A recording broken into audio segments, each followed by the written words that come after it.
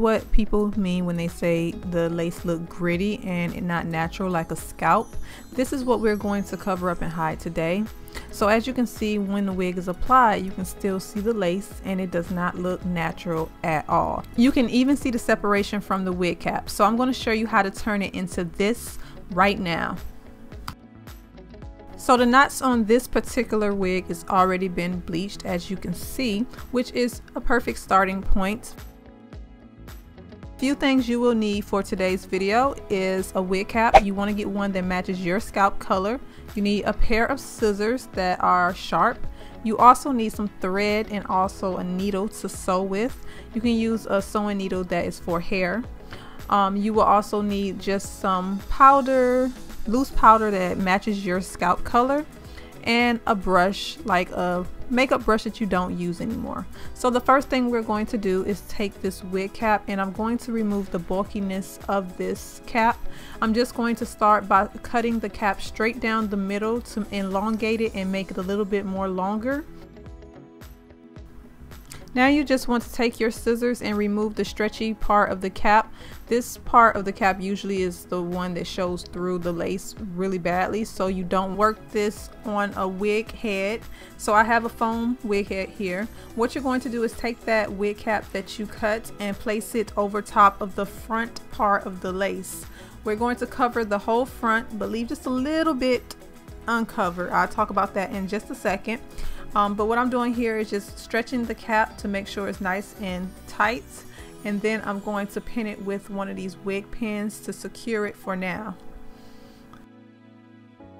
Stretching out that cap a little bit more, I'm going to pull it and I'm going to begin to sew that cap right on that edge, not on the lace, but right there on that edge where that comb is. And the reason why I'm applying this over top of the lace is because this is going to hide those grids and act as a scalp under the wig.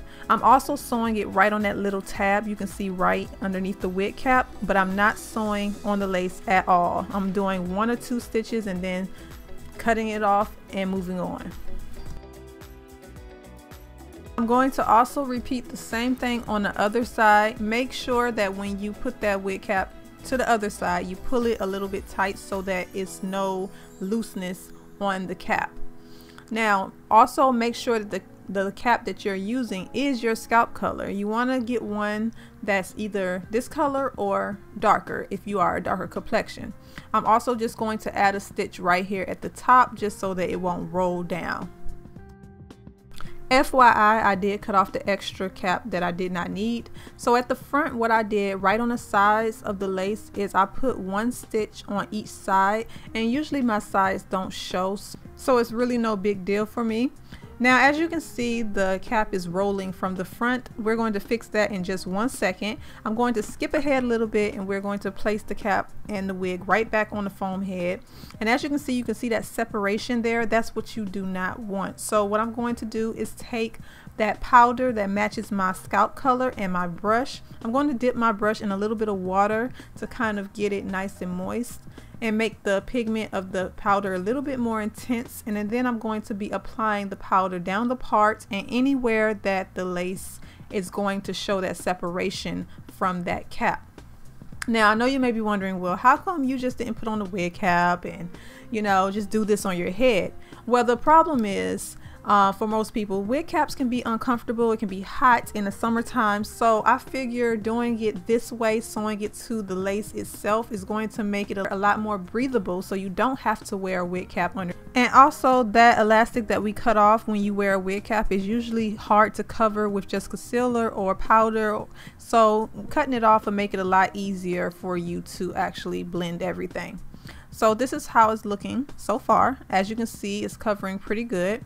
Now going back to the part where we have the cap that's rolling from the front, I'm going to pull the wig cap down to the front of the lace, close to the front of the cap, but not all the way down, because you don't want it to be too far down, because then you will see a separation. You want to leave just a little bit of lace. I'm going to apply that glue over top, and this is going to temporarily hold this in place. I'm going to dry it with my dryer, And now this gel does wash off, so when you do wash your wig, it will wash away. Now this time when I did it, I was a little bit messy with the glue. If you happen to have that problem, as you can see, it will turn a little bit white. What you do is just take an alcohol pad and just get rid of that little bit of flakes that you see, and then just take some more powder and cover it up. Now I find this method really nice, and as you can see, everything just looks really good. It looks so much better than it did when I first applied it. Again, as I stated at the beginning, this is a wig, so it's going to look like a wig close up, and I'm using a HD camera, so you will see everything. But from a distance, if no one has a magnifying glass, they're not going to notice all of this. But as you can see, it's looking really good. What I'm going to do is just play with it a little more. I am going to go back and clean up the rest of that gel, but right now I'm just widening and making my part a little bit longer. So yeah, this is the finished result. This, as you can see, is the after, and here's how it looked before. I think it looks really good, very natural. So if you guys found this helpful, please give this video a thumbs